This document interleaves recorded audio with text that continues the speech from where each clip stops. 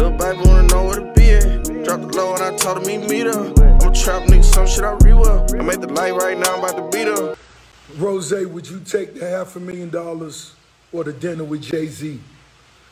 I'm gonna take the dinner, and I'm gonna tell you why. In 08, before I turned in my second album, I had a meeting with Hov. We went to lunch. Philippe Chow, Manhattan. The chicken, the orange chicken on the stick with the peanut sauce was the vibe at the time. Let me cut through all the conversation. He said, Rose, verses writing to every beat you like, write to every record you can make work. He told me a quick story about Big Pimpin'. I said, okay, bet. So I went from writing one record to every 80 beats I like to writing 40 records out of every 80 beats I could make work.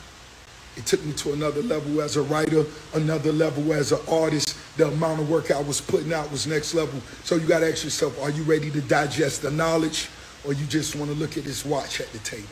Yo, welcome back to Hot Thoughts TV. Pico checking in again with another news update. Make sure you like, share, and subscribe to the channel before we get started. So, this trending question has made its way to headlines again for about the 4th year in a row. For those of you that are deaf, blind, or living under a rock, the question is, would you rather go to dinner with Jay-Z or take $500,000 cash? Now, where it seems like it's a pretty easy, straightforward answer, it's been raising many eyebrows because a lot of niggas have a lot of different answers and perspectives.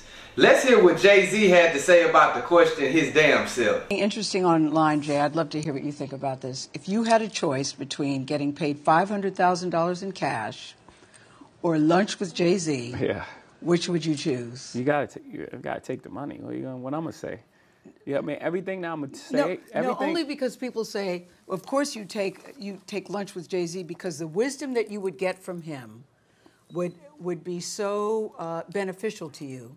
There would only be a matter. You would take the money. Yeah, because you got all that in the music for $10.99. That's a bad deal. I wouldn't tell you to cut a bad deal. Like, I don't take know. the $500,000, go buy some albums and listen to the albums. It's all there. If you piece it together and really listen to the music for the words for what it is, it's all there. Everything that I said was gonna happen, happened. Everything that I said I wanted to do, I've done. And there's the blueprint. The blueprint literally to me and my life. So, for all you crazy dumbass niggas out there that act like y'all got some profound knowledge and some profound explanation as to why you wouldn't take the money, the nigga himself is telling you that he would take the money over having the lunch, dinner with himself, nigga.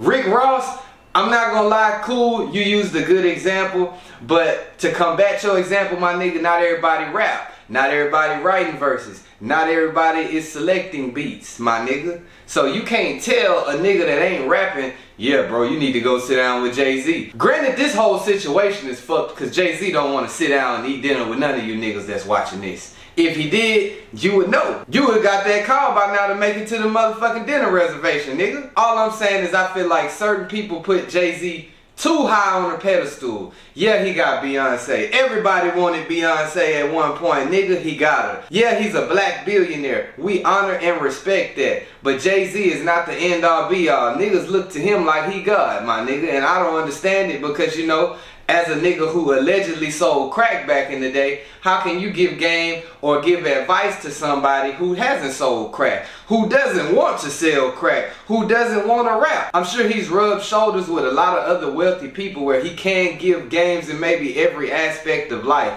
But when it come down to it, any nigga that's gonna take a dinner over a motherfucking briefcase full of money, nigga, $500,000 cash, isn't programmed right in the brain. It ain't shit a nigga can tell me at that dinner table that $500,000 can't tell me, nigga.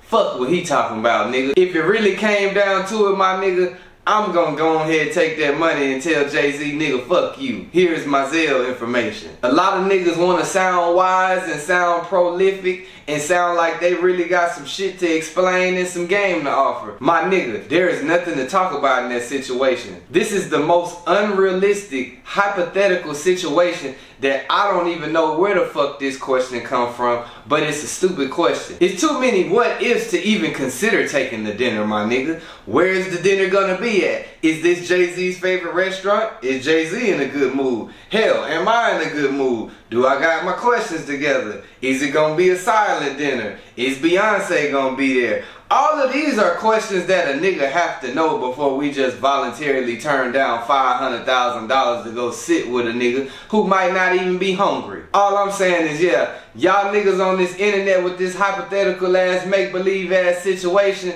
need to wake y'all ass up. A lot of you niggas are not Rick Ross, y'all are not Jay-Z, y'all are not Kanye West, you niggas are regular American citizens or wherever the fuck you live. If you don't take that motherfucking money in this fucked up ass economy and say the hell with Jay-Z, your brain's wired wrong. Let me know what y'all think about this down below in the comments. Are you gonna take the dinner or are you gonna take the money? Make sure you like, share, and subscribe to the channel. Pico signing out.